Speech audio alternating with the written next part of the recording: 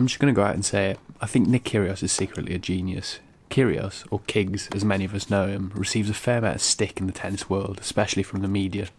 Now, I'm not saying that he doesn't deserve some of the press, but I certainly think there are some amazing qualities that he possesses that seem to be drowned out by all the negativity sent out by the media outlets. Having watched his YouTube podcast with Elliot Lonely recently, there are two amazingly positive things that really struck me about Kiggs that seem to get very little attention. So I'll show you exactly what I'm talking about with the following clips from their podcast. I just feel like a normal person as I am today. And these guys that I train with know that I haven't really changed much as a person. I just wanted to prove a lot of people wrong. I wanted to go out there saying, like, a guy like me, like a fat kid from Canberra who, was decent at ball striking, could literally take it to some of the best in the world. And I think it's comical for me because, like, some of the things I do, and I'm just like, to go out there and do that, I think it inspires a lot of people because I'm very relatable in the mistakes, the things I'm going through. It's like, gee, someone like this, so normal, can still do things on a global stage that are quite impressive. But like, yeah, I mean, for sure, like, tennis is like, the platform it's given me today to obviously, a bit about my foundation. I'll try and just help as many people as I can. I think I was actually quite professional until I was like 18, 19, and then obviously everything happened with my grandma. She passed away. She was probably my closest friend, my best friend, and ever since then I don't know, something definitely changed when she left. I definitely hit the crazy side a little bit, but I lost my way for a little bit, and then obviously the foundation helped me. I tried to take it away from myself. I tried to be able to play for something more than me, and I was just thinking, like, I have the ability to go to these hospitals and do all these, like, activations, we call them, when we're on tour. And that was a massive wake up call for me. I was like, fuck, like, I've got all this, whatever it is, like platform money. And I just decided to put it into somewhere that wasn't about myself. And now I just feel like I just try and play and inspire people to believe in themselves. Like, I love going to, like, kids clinics and seeing these kids struggle and actually lack confidence. So I can just say to, like, look, like, it's like, I like to give people confidence, and I just like to,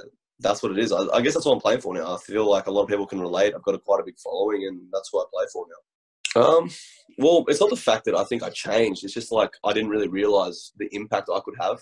There was one specific time I was in Marseille, and I was just visiting a hospital for the tournament, and these people didn't really know who I was at the time.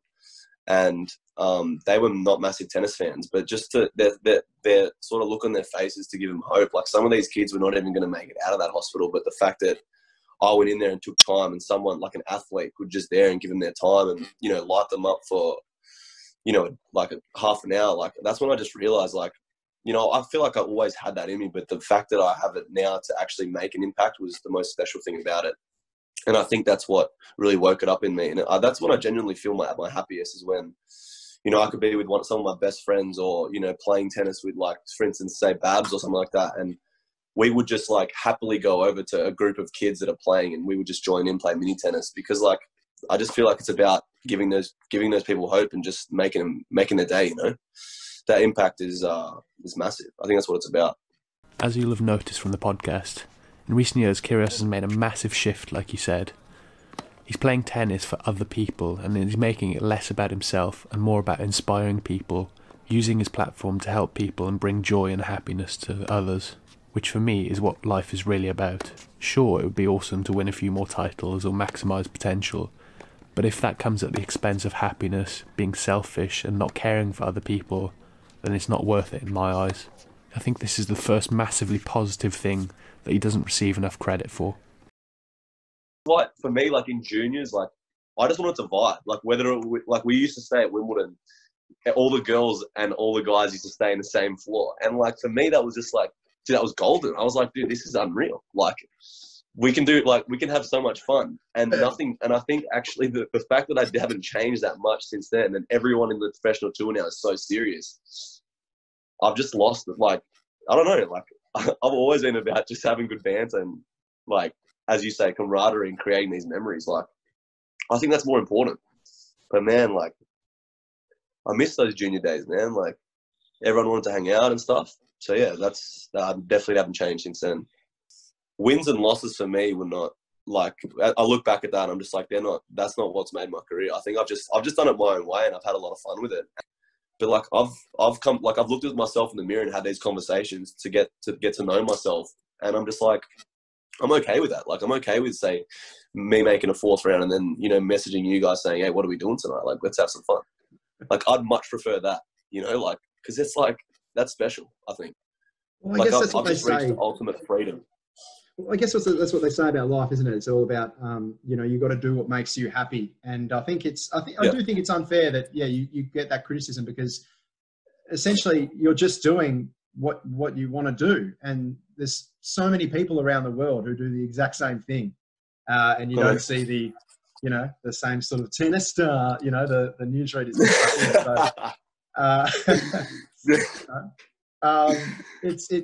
It's bullshit, bro. It is. As you can see from the second clip, he's not really bothered about chasing money and success and fame just for the sake of it. He's content with where he is. He wants to enjoy his life, do what makes him happy, have fun with his mates and appreciate what he has, which I think is secretly genius. So many of us trade our happiness and our present moments for the pursuit of more success, more fame and more money. We end up just being miserable and depressed. I think this is something that so many of us can learn from him. Sure, it's good to want to grow and have goals to further ourselves, but let's not forget to enjoy ourselves and appreciate where we are and what we already have. I think the reason he gets so much stick and so many people get pissed at him for not maximising his potential as a player is because people are secretly jealous of his life and his abilities. They see how hard they work themselves in order to succeed, and then they see him enjoying himself and his life, and he's so far ahead of them that then they feel jealous and try to pull him down just because they aren't content with their own lives. So I think all of us can learn to be content with where we are, just like Nick is. If you'd like to see more videos like this, give me a hell yes in the comments below, and please be sure to subscribe to my channel.